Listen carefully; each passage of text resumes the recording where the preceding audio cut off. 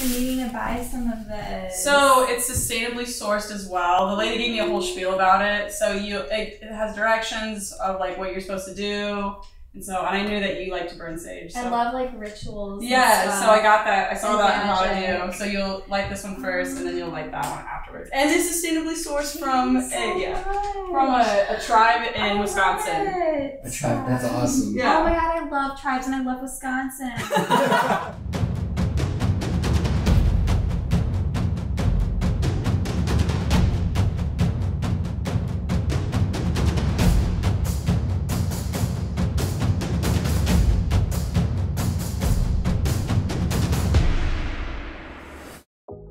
Hi everybody, art expert, painted lady, and history and weapon guru, Shy Sword Girl, have teamed up again. I'm Shy Sword Girl. And I'm Painted Lady. And today we are talking the freakiest art in history.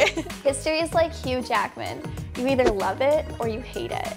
I hate that asshole. Prepare to be wildly entertained because this isn't like any regular old history class. Today we are getting downright freaky. First off is Gustav Klimt, who used cat urine as a fixative. The Kiss is undoubtedly one of the most iconic works of the 20th century and a painting in which everyone is familiar.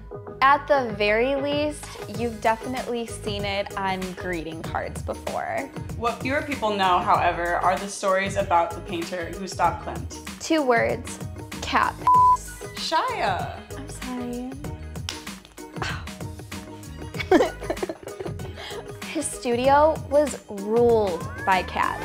She's not lying. He believed that cat urine was the best fixative available, so the pages of his sketchbook were coated in urine. They may have smelled like cat piss, but even worse, at the end of his years, he ended up burning them and destroying millions of precious content. Would you ever drink cat urine?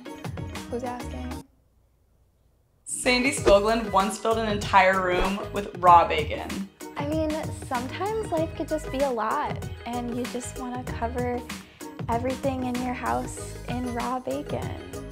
Why are you looking at me like that? I was just thinking. No! Chai-Gu Chung creates art with fireworks so he could talk to aliens.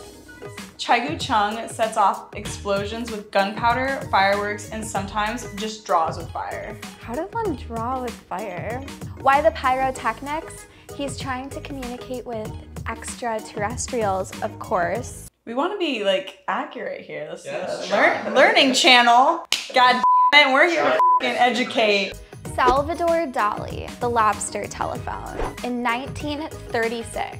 The Surrealist movement in the 1920s and 30s believed that revolutions begin in dreams. Dali's lobster telephone is a surrealist object, a ready-made thing or a combination of things that speaks in some obsessive, inexplicable way to the artist.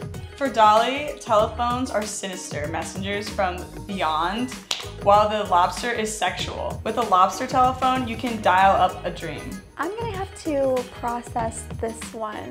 What do you think of this art piece? I want my house full of like wacky things, so lobster phone, I'll put a lobster phone in my house. You call people. Surrealist art is like, it tries to be unsettling in a way, right? Mm-hmm. Yeah. Do you like that? I like that. I like anything that challenges you to kind of like think out of the box. Surrealist art does exactly that. If you want to think more in my box, go over to my onlyfans.com/ShySwordGirl. I'm Shy Sword Girl. I'm Painted Lady. Don't forget to take it one stroke at a time. And don't be a bitch.